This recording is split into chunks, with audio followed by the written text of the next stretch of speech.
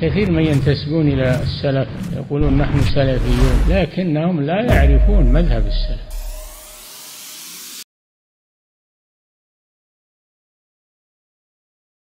I want you to contemplate on the Hadith Qudsi, which is found in the Sahih of Imam Muslim on the authority of Abu Dharr al-Ghifari radiallahu ta'ala an, where the Messenger of Allah sallallahu alayhi wasallam said that Allah the Mighty and the Majestic said, Ya ibadi, inni haramtu dhulma ala nafsi وَجَعَلْتُهُ بَيْنَكُمْ مُحَرَّمًا فَلَا تَظَالَمُوا. O my slaves, Allah Tabaraka wa Ta'ala is addressing His slaves. O my slaves, indeed I have made inviolable, impermissible dhulm, oppression upon myself. I have made what's haram upon myself. Allah is saying, I have made haram oppression upon myself. وَجَعَلْتُهُ بَيْنَكُمْ مُحَرَّمًا فَلَا تَظَالَمُوا. And I have made it between you haram, impermissible. Therefore, do not be oppressive. My believing noble brothers and sisters, if it is that we contemplate on this Hadith Qudsi, then we would come to realize as Ahlul Ilm, they inform us that here Allah Tabaraka wa Ta'ala is informing us of His perfect and complete justice. That He Tabaraka wa Ta'ala being Al-Maalik, the King, the one who has authority over all affairs and who has the ability to do whatever He wants. That Allah the Mighty and the Majestic, He said, Inni haramtu dhulma ala nafsi, that I have made haram upon me oppression. Allah does not possess the sifa, the attribute of being oppressive. And when we say oppressive to all of humanity. As Allah the Mighty and the Majestic, He informed us in His noble and glorious book, the Quran, Inna Allah la yadlimuna an-nasa shay'a walakinna an-nas anfusahum yadlimun. And indeed, Allah the Mighty and the Majestic, He does not oppress the people anything. Allah Tabaraka wa Ta'ala is telling us about the people, an-nas, all of humanity. He does not oppress the people anything. وَلَكِنَّ النَّاسِ أَنفُسَهُمْ يَظْلِمُونَ. However, the people themselves, they are the ones that are oppressive. And Allah the Mighty and the Majestic informed us in His noble and glorious book, وَخَلَقَ اللَّهُ السَّمَاوَاتِ وَالْأَرْضَ بِالْحَقِّ وَلِتُجَزَى كُلُّ نَفْسٍ بِمَا كَسَبَتْ وَهُمْ لَا يُظْلَمُونَ. And Allah the Mighty and the Majestic has created the heavens and the earth in truth. And each person will be requited. He will be recompensed for his deeds. And no one will be what? No one will be dealt with unjustly by Allah Tabaraka wa Ta'ala. As for injustice and oppression, my believing noble brothers and sisters, as for injustice, oppression, evil deeds, and the evildoers, and I say this and I want us again to reflect upon ourselves from the oppression that we incur and that we put upon the people every single day, every single week, every month, year after year. We hear of Muslims oppressing the people. We hear of people breaking into the houses. We hear of people dressing up in police garb and using police cars, and they go to the people and they shoot down their doors and they kick it down. We hear of Muslims kidnapping those non-Muslims, incurring fear and terror in the people's hearts. We hear of those Muslims that go down into the drug blocks because they possess weapons and they take away the people's drugs. proclaiming to be upright Muslims, proclaiming that they want to clean up the area, thereupon taking the drugs themselves and selling it to the people. Oppression to the people, harming the people, killing the people, and then harming the society, harming our youths, harming our children. Harming our children, whether they be Muslims or non-Muslims. Every single day, we hear of Muslims who ascribe to Islam. They go into the bars and they hold up the people, robbing the people in the name of Islam. Oppression. The culture of the people in Trinidad. So as for injustice and the oppressors, the evildoers, then Allah Tabaraka wa Ta'ala without a doubt has mentioned the affairs through several threats in His book, the glorious book, the Quran. As Allah the Mighty and the Majestic, He said, إِنَّمَا السَّبِيلُ عَلَى الَّذِينَ يَظْلِمُونَ النَّاسِ وَيَبْغُونَ فِي الْأَرْضِ بِغَيْرِ الْحَقِّ أُولَٰئِكَ لَهُمْ عَذَابٌ أَلِيمٌ. The way of blame is only against those who oppress men and wrongly rebel in the earth. For such there will be a painful chastisement. And Allah Tabaraka wa Ta'ala informed us in another verse, وَسَيَعْلَمُ الَّذِينَ ظَلَمُوا أَيَّ مُنْقَلِبٍ يَنْقَلِبُونَ. And soon will the wrongdoers come to know the end that they should reach. Every individual. No one will escape if it is that we do not turn back and seek the forgiveness of Allah Tabaraka wa Ta'ala. And Allah the Mighty and the Majestic, He informed us in another verse, وَلَا تَحْسَبَنَّ اللَّهَ غَافِلًا عَمَّا يَعْمَلُ الظَّالِمُونَ إِنَّمَا يُؤَخِّرُهُمْ لِيَوْمٍ تَشْخَصُ فِيهِ الْأَبْصَارِ. Do not think that Allah, when you see all of these evil deeds happening, do not think that Allah for 1 second is heedless of the affairs. That Allah doesn't know about the affairs. That Allah Tabaraka wa Ta'ala is ignoring the affairs. Do not think that Allah Tabaraka wa Ta'ala has this sifa, this attribute of being heedless of what? Of the evil deeds in which the evildoers are engaged in. But Allah, the Mighty and the Majestic, He is merely granting them respite. He is giving them time until a day when their eyes will be filled certainly with terror. Yawm al-Qiyamah, the day of standing. Ayyuhal mu'minun ibadallah. O believers, slaves of Allah, oppression would be darkness on the day of standing. Oppression will be darkness on the day of standing. And when I say this for Abdul Haqq first. I say this for myself first. In my dealings with the people, in my dealings with my wife, in my dealings with my children, in my dealings with my neighbors, I say this to me first, and it is for everyone that is here, and you should not be sleeping. Because our culture teaches us to be oppressive. For wallahi, everyone that is here, they know this. Oppression every day. Oppression, lying, cheating, stealing, every day. Don't think that you are excused. I am not excused. So when I talk about oppression, I'm referring to myself first. That oppression on the day of judgment will be darkness for the oppressor. Whether it be the smallest multitude, the smallest atom weight of dhulm, of oppression, will be darkness on the day of standing. The smallest deed, the smallest lie, the smallest cheat, the smallest word that we say against an individual that is not the truth and we lie, the smallest misleading anyone is oppression. And this is what we do. This is how we live in Trinidad.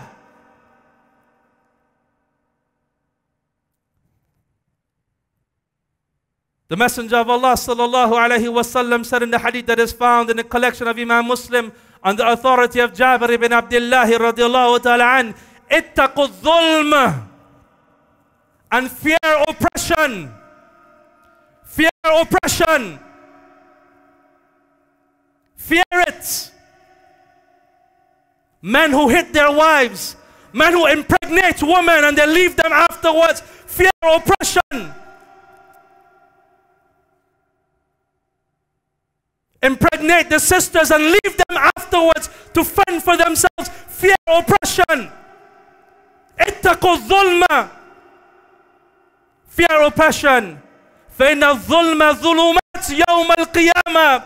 For indeed oppression is darkness on the day of standing.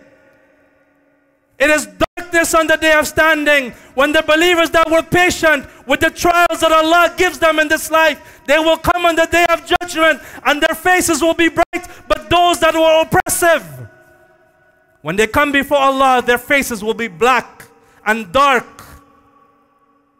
Black and dark.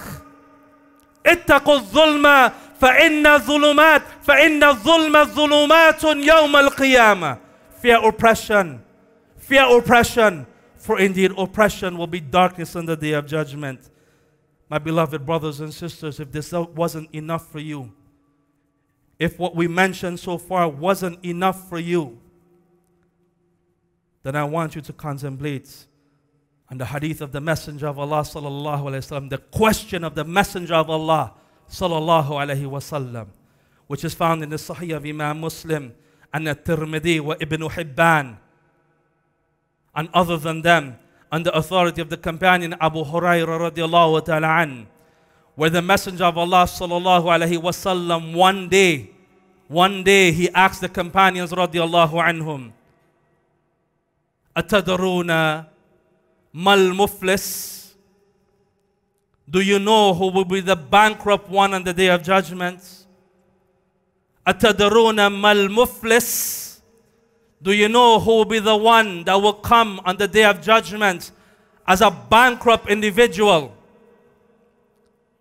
The companions radiallahu anhum, they said, Al-muflisu fina ya Rasulallah man la dirham wa la mata'.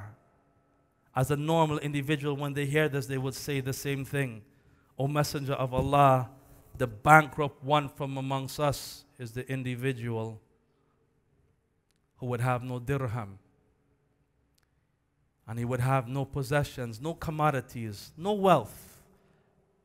This is the understanding of the companions radiallahu anhum when it is that he asked them, Atadruna mal muflis? Who is the bankrupt one? So the companions, they said, well, the bankrupt one is the one who has nothing, no money, no commodities, no possessions. Then the Messenger of Allah sallallahu alaihi wasallam said, إن المفلس من أمتي يأتي يوم القيامة بالصلاة والصيام والزكاة. Subhanallah, listen brothers, listen. Indeed, the bankrupt one, min ummati, from which ummah? From my ummah, meaning from the Muslims. إن المفلس من أمتي يأتي يوم القيامة بالصلاة والصيام والزكاة. That the bankrupt one from my nation will come on the day of judgment, the day of standing, with what? Bis-salatin, was-siyamin, was-zakatin. They will come with salah, they will come with fasting, and they will come with their zakat. Allahul Musta'an. وَيَأْتِي قَدْ شَتَمَ هَذَا وَقَذَفَ هَذَا وَأَقَلَ مَالَ هَذَا وَسَفَقَ دَمَّ هَذَا وَضَرَبَ هَذَا. Listen to what the Messenger of Allah sallallahu alaihi wasallam said next. But this individual, he abused this one, and he falsely accused that one, and he spilled the blood of that one, and he unlawfully took the wealth of another, and he struck or hit another. Does this sound familiar to us? The one who comes with salah, comes with fasting, comes with zakats. But then the Messenger of Allah sallallahu alaihi wasallam said what? And he abused this one. He abused this one. Taking advantage of people, male and female. Allahul Musta'an. And he falsely accused that one. And he unlawfully took the wealth of another. and he spilt the blood of another, killing people and hitting people, harming them, then the Messenger of Allah sallallahu alaihi wasallam, he said, فَيُؤْطَى هَذَا مِنْ حَسَنَاتِي وَهَذَا مِنْ حَسَنَاتِي. So because of his evil deeds upon the people, then this one is going to get from his good deeds, and that one is going to take from his good deeds. فَإِنْ فُنِيَتْ حَسَنَاتُ قَبْلَ أَنْ يُقْضِيَ مَا عَلَيْهِ. So when his good deeds are what? Are depleted, meaning that all the people that he oppressed, he has to give up all of the good deeds that he did. So when his good deeds are depleted, what would happen to this individual? أُخِذَ مِنْ خَطَايَاهُمْ فَطُرِحَتْ عَلَيْهِ ثُمَّ طُرِحَ فِي النَّارِ. All of his good deeds are depleted, then he will take the evil deeds of those people. The evil deeds of those people will be thrown upon him, and then he will be taken and flung into the fire of hell. My believing brothers and sisters, rahimakumullah, fear Allah the Mighty and the Majestic, the fear that is deserving of you, and do not oppress one another. And the reality is, so long as Allah Tabaraka wa Ta'ala has given us life, then these affairs can be corrected. Then these affairs can be rectified and corrected. And the oppression is so much that it has taken over our lives, that we see oppression in our society today and the hearts are not affected anymore. And that is because the hearts have become hard and it repels good things. And it was earlier on in the week that I was speaking to the brothers in the community, and I'm going to ask the brothers and sisters that are here and present the parable to them, or the question to them. If it is that you, the believers, had an opportunity to know your status with Allah, if it is that you had the ability to find out your status with Allah, would you want to know it or not? If you have a companion, you would want to know your status with that individual. If you're newly married, you would want to know that your wife loves you. You want to know your status, so you're trying to find out. If it is that an individual has fear of Allah, he would want to know his status with Allah Tabaraka wa Ta'ala. And that is why Imam Ibn al-Jawzi, he said that if it is that you want to know your status with Allah, then look to what Allah subhanahu wa ta'ala allows you to do with your time. Look in your lives and see what Allah allows you to do with your time. Am I doing things that are impermissible, haram? Am I speaking to women? Am I wasting time? Am I smoking drugs, marijuana? Am I lying? Am I cursing? Am I praying my salah in the masjid? Am I being a proper and good, upright father, a role model? Look to see what Allah allows you to do with your time, and you would know your status with Allah. And that is because the Messenger of Allah sallallahu alaihi wasallam, he said, "Man yuridillah bihi khayra yufaqihu fid din." Whomsoever Allah wants good for, He gives that individual understanding of Islam. He gives that individual understanding of Islam. And when it is that we inspect and we look into our country, and I'm speaking about Trinidad because this is where we live, and this is where we face and we wake up every day and face these trials and hardships. And this is where we interact with the people and we hear, and this is where we face our fellow citizens, non-Muslims. Our situation as it relates to knowledge and Islam is very deficient and very weak. Very deficient, very weak.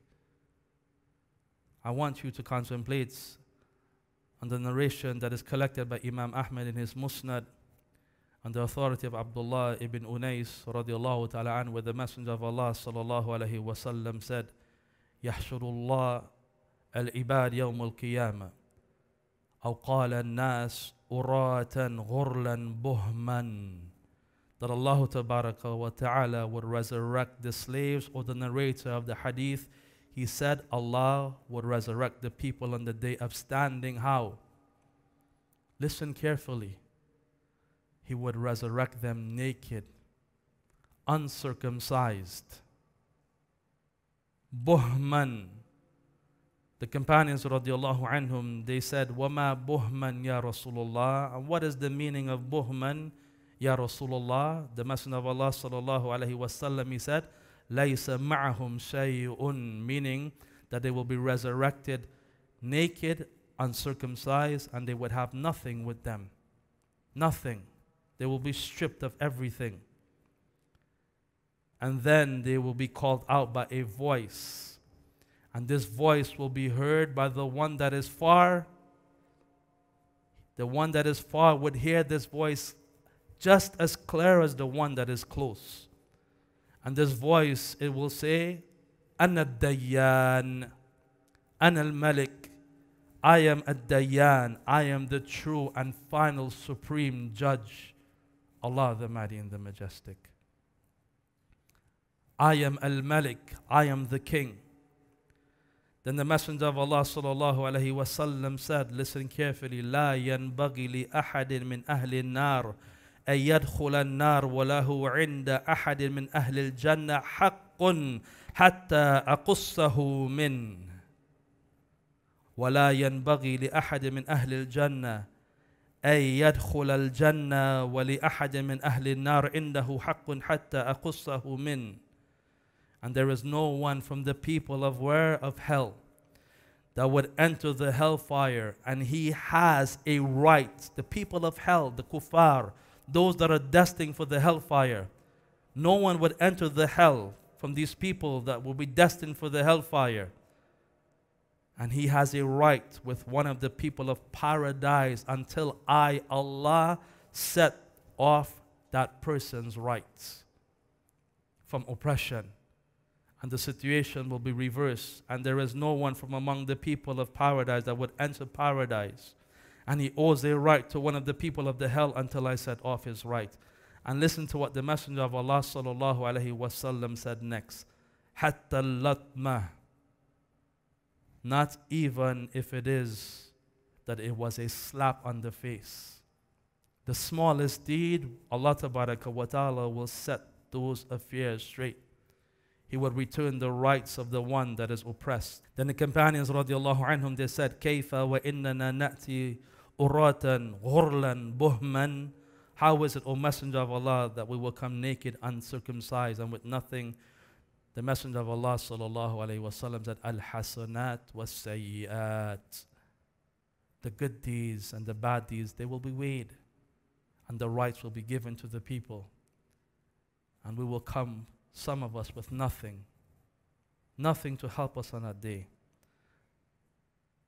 Now we move on to the next part in closing, and that is for those people or believers who face oppression at the hands of the people, meaning the non-Muslims, because this is the thing that most of the Muslims here focus upon.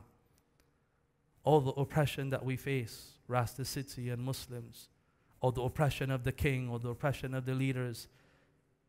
This is how we think as Muslims. We don't think about our dhulm first. We always want to put the blame on someone else for our deficiencies and our shortcomings and our trials and tribulations. So as for the believers who face oppression at the hands of the oppressors, at the hands of the people, then we have many promises from Allah. And this is the aqidah, the correct aqidah that we're supposed to be upon. Not that we turn, well, what about the leaders and what about this one? We have many promises from Allah and His Messenger sallallahu alaihi wasallam about the outcome and the endings of the oppressors. And we have seen this, we have seen the results of those nations in the past, like Fir'aun and Haman and all of these evil oppressors of the past, that Allah tabaraka wa ta'ala, as He said about Fir'aun, وَجَعَلْنَاهُ صَلَفًا وَمَثَلًا لِلْآخَرِينَ. And we have made them, or him, Fir'aun, a past nation and an example for the nations that come afterwards, that Allah tabaraka wa ta'ala drowned him because of his oppression towards the people and harming the people because of Tawheed.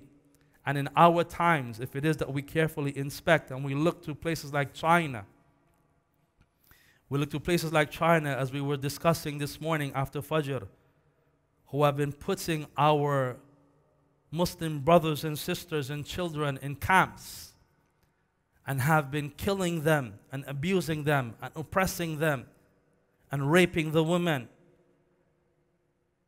All forms of oppression that we see.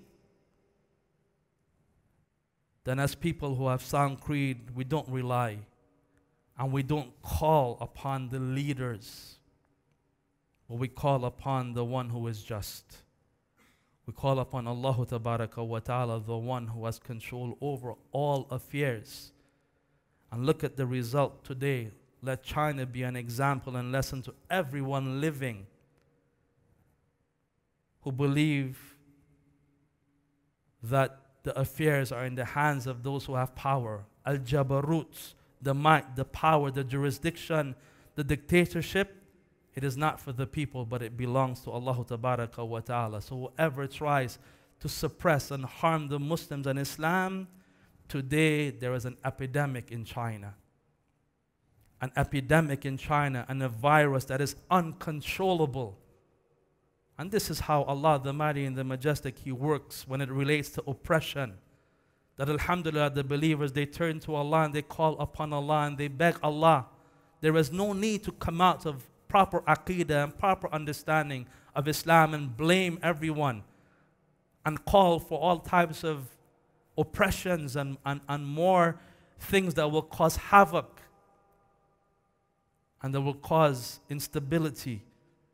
Today, the people in China are facing an epidemic, a virus which is being referred to as the China Corona. Allahul Musta'an, which Allah Tabaraka wa Ta'ala is the one who has control over all affairs. Allah is the one who permits epidemics and sicknesses, and Allah is the one that can destroy, and Allah is the one that has built. And this Jabarut, this kingdom, this majesty, this power, this jurisdiction is only for Allah. It is rapidly killing the people, and multitudes more are affected in the hospitals with sickness.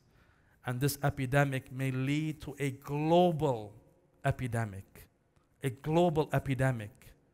So we ourselves, related to our own actions, reflect and advise those who love to oppress, to contemplate on who the real power belongs to. And that is Allah, the Mighty and the Majestic, as He, Jalla Jalaluhu, He said, وَكَذَلِكَ أَخْذُ رَبِّكَ إِذَا أَخَذَ الْقُرَى وَهِيَ ظَالِمَةٌ إِنَّ أَخْذَهُ عَلِيمٌ شَدِيدٌ. Such is the seizing of your Lord, that when He, Tabaraka wa Ta'ala, does seize the towns immersed in wrongdoing, His seizing is going to be painful and terrible. Fear Allah Tabaraka wa Ta'ala, my believing brothers and sisters, and do not be oppressive.